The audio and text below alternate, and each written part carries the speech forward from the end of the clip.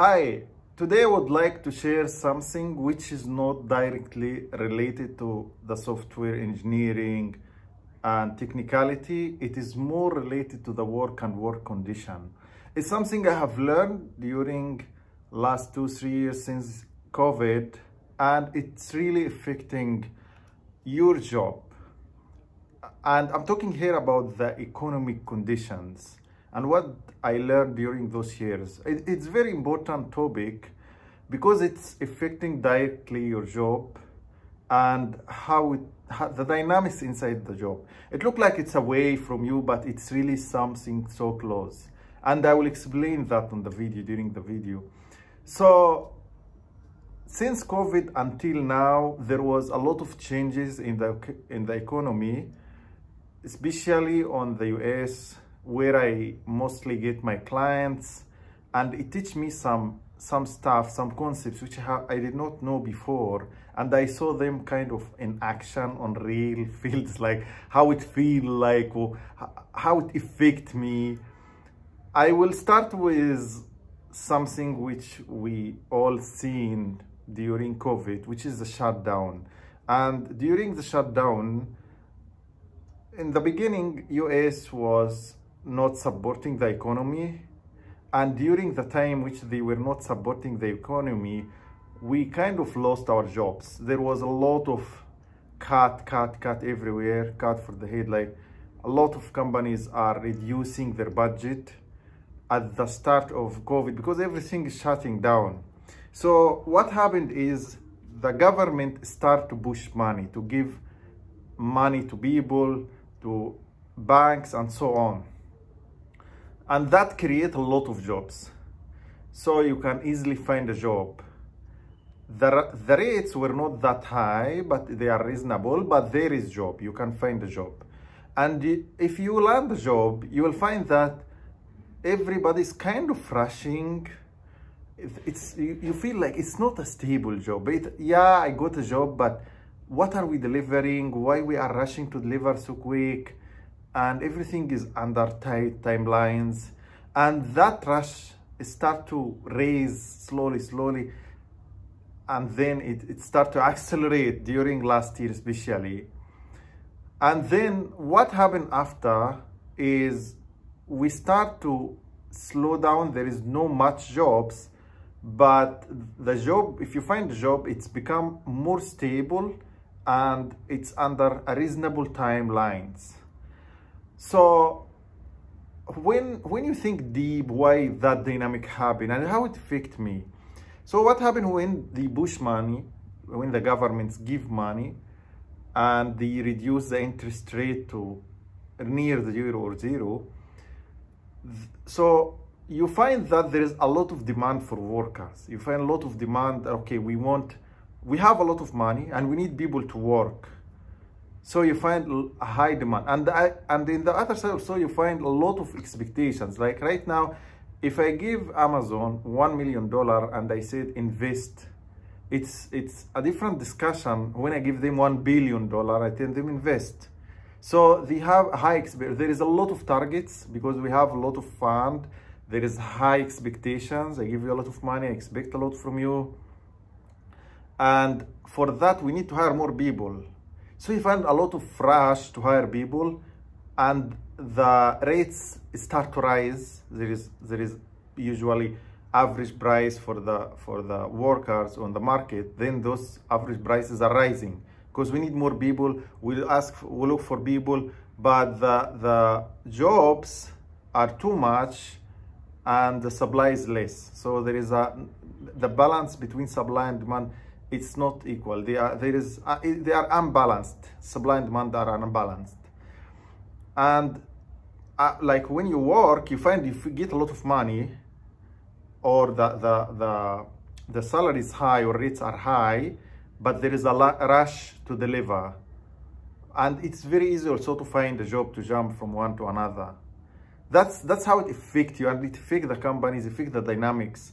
On the other side, what are the consequences? What happened when all that setup happened? This is a setup, like we have money, we give the investors, they invest, and they give to the company, and then they expand their work, they ask for more targets. We need people to work, do those targets, and then the people, they are less, so we raise the rates to bring more people. But now when they come, they have very high targets, and there is another jobs, they jump. Extremely unpredictable situation and a mess. When there is no balance, it's a mess. The economy is all about balance between supply and demand, and it's a mess. Those are lessons I have learned. You must have a supply and demand balance for the economy to become stable or near balance. It's not a must like 1-to-1 ratio, but near the 1-to-1 ratio, 2-to-1 ratio, not that booming, very high demand, very low supply. This is very bad.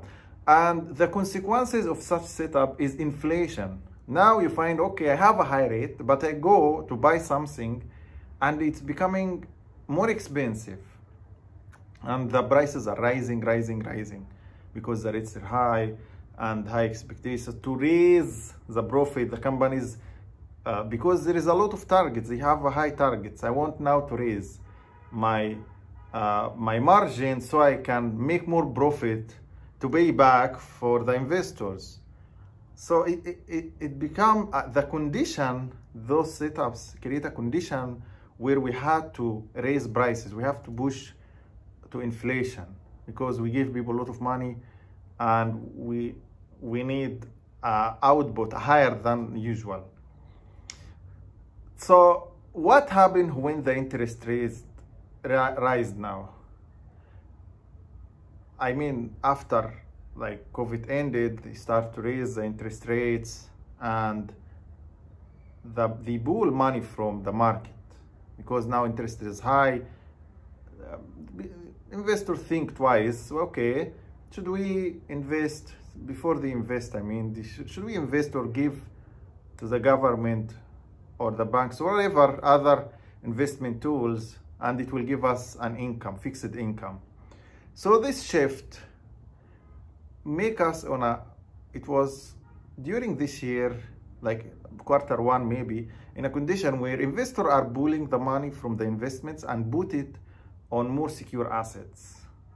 So they take the money where the investment they put doesn't make for them more money than those secure assets, bonds maybe, anything have interest rate. Imagine now if I give you interest rate of 5% and your business all and all it make 1%. Why should I make the business? And definitely business mean operations, loss, profit and so on. Shut down the business, move the money to a fixed asset if possible. It will be way far better. And usually what they do is they put the money on a fixed asset, they get the interest and invest with the interest. Usually that's what happened. So now the market start to have that shift. We are selling assets and then we moving the money to fixed income, and we take this fixed income to invest back on the market. And that's what happened during this rise. Every rise cause business to shut down. If I rise 1%, if I have a business which give me 0.5, I shut down the 0.5 and I move to 1%. 2% I shut down, move to 2%. Unless your business is making money more than the 5% or have a projection of high profit, which like make the investor think, okay, if I shut down the business now, I get the 5%, 2% or 3%, and then later when the interest rate drop, it's hard to do the setup again for that business. So let me stay on the business. If let's say the interest rate projection is to rise for 1 year. If I shut down the business and I go invest and I take the interest for 1 year and I try to open the business again after the year, it will cost me more than if I stay in the business itself. So I start to make the calculation. I say, okay, no, let me keep the business. It's a hard time. Okay, we pass that hard time and then we can continue the operation. So investors always look for money. So they think, okay, what is more profitable? What will make more sense? So that's what happened usually. So you find now that shift happen, and then after the shift happen, most probably the businesses start to be stable. The economy start to be stable. Yes, there is interest rates high, cause the inflation to drop, and the companies, they start to lay off, reduce the, like those projects which have been shut down the projects and so on, because they don't make profit when they move the fund. Now when they take the profit, they start another business or they start new projects with the interests, and they become more stable because there is a fixed income coming. So okay, we will get 5%, we put those 5% in this project, and until we fund the project until it succeed. And then when the economy shift again, we have a profitable business which will make for us more than the fixed income we will get. So kind of a setup again. We are making a stable business now with the interest for the period after the interest. It's projecting the future. And that affect all the cycle affect us. Because when it's booming now, we have a lot of jobs, high rates and so on. Then during the shift, you find people don't have job. There are a lot of people laid off, no job. Then when we get back to the stability, then now you find not too much job, and the jobs are available. It is mostly one-to-one. The supply demand for the job is a kind of stable, and there is no rush because we have interest rate. There is no rush. We are projecting long-term profits. And during the shift again is what I'm waiting for, because I haven't passed through such situation when I have that awareness. So I'm not sure what will happen after they start to reduce the interest rate. Are we going to go in a boom again, or we will keep the economy will stay stable, or we go in a layoff phase? That's something I haven't seen so far. I'm waiting to see what's going to happen. But that takes me also to something which I have learned. It is called soft landing. What's soft landing? Soft landing is when you see people are not losing the job, or losing the job and getting another job, but with low rates. So you find you are getting, let's say, 100 USD per month. That's your salary. Then you find a job, there is no job, but it's 50 USD, 70 USD. So you lost that, and then it is like the soft landing have a condition that the income you have is like similar to what you spend. I mean, it's not more, but it's not less again.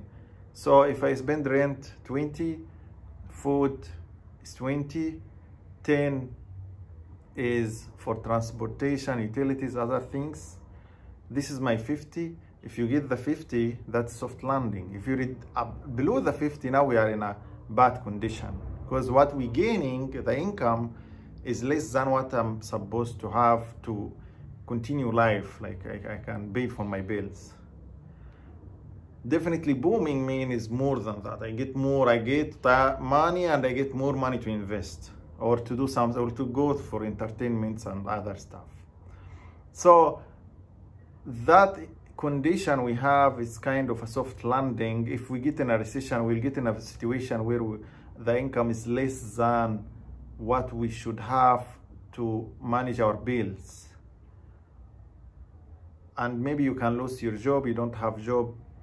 This will be a recession, a condition where very little income or no income at all, and you no longer able to pay your bills. The soft landing is kind of, yes, you don't have as much, but you can manage. By the way, if the inflation raise, it will cause a recession again. Like right now, if I have 100 and then the goods raise, then I need 120. Okay, it's not because my condition have changed and I have more needs. is because the needs I have need more money. So yeah, so it's a cycle we have to go through, and I am not sure how it ends. Like I am sure, I know what is booming now, that when the economy is booming, I receive a lot of offers, have high rate, like my rates are high. That's understandable. A period where there is a shift, where maybe you have been laid off, there is no money and you can't find a job, kind of a shift. And where there is stability, you can find a job, the rates are not high, but they are enough. Now, when we shift again to booming, what's going to happen? During that shift, are we going to see a layoffs and then a lot of jobs available, like what happened in COVID? Before COVID, there was jobs available, there was stability. And then during COVID, there was a kind of a small recession somehow before they start to put money. And then we see a booming. So I haven't completed the cycle yet, but it is very interesting and it makes you understand when money comes, because money is not always available. Jobs are not always available. There is a cycle. There is a cycle. You can search for a job in a period where, like, we are in a recession or there is no jobs at the moment, and then you give up. You think that, okay, I'm no longer needed, or I can't find more job and so on. But that's not the case. It's just the market conditions. During this period, you will have low income, but you'll have more time.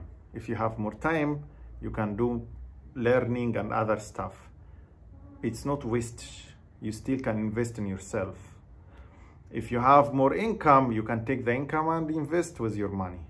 So you have time or money. You work too much, you have more money. You work less, you have more time. And both can be invested. You can invest in your time, you can invest using your money.